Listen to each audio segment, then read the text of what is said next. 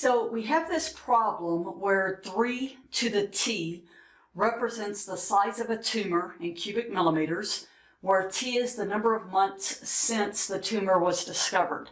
And the first thing it asks us to find is to find the total change. So the total change in the first 2 months. So the total change would be the total growth or the total size. So the first 2 months would be from 0 to 2, or as we always say when we're on a graph, if we're going from 0 to 2, how do you find that distance? 2 minus 0. So in other words, s of 2 minus s of 0. And so I just simply plug those values in. So I plug in 3. Where I see a t, I plug in a 2. Where I see a t, I plug in a 0. Remember, anything to the 0 power equals 1. And thus the total change in the first 2 months, because this is my function, would be 8 cubic millimeters. All right, then it asks for you to find the average rate of change. Well, remember, the average rate of change is going to be the change in y, but in this case, my y is s, the size of the tumor, over the change in time, which is months. So it might be nice to actually write cubic millimeters per month, because that way I know how my units will be. And so, and it says to do this once again for the first 2 months.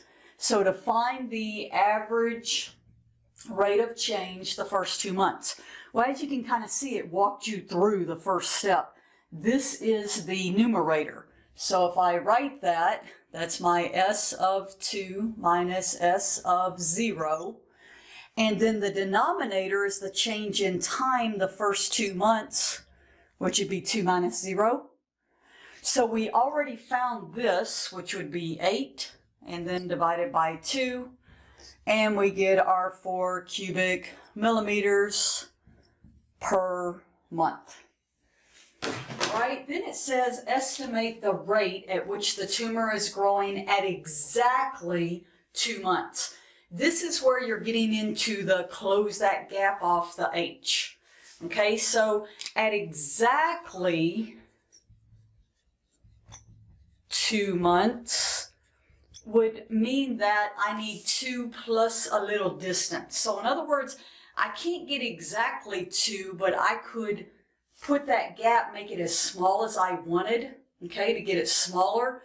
And so what I'm going to do is I'm going to pick 2.001 and then 2. And then, of course, the H is 001. So you might say, well, where'd you get that number from? That's just something really, really close to 2. You could put 2.01. You could put 2.00000000001. I just need something very, very close to 2. Okay? So doing so then is I plug all this back in. Make sure I stay on the screen. So I'm going to get 3 to the 2.001 minus 3 squared. Getting low, 0.001. And if you do that, you should get about 9.89 or 9.9. And once again, oops, millimeters, cubic millimeters per month. So all this step is doing here is saying, what if I don't want from the first 2 months? I want it exactly month 2. So this is getting into your instantaneous rate of change. If you let this value get smaller and smaller and smaller, you will see eventually that this hits a limiting value. It's just on the homework, it asks you to round to 1 decimal place. All right, and so that's this one.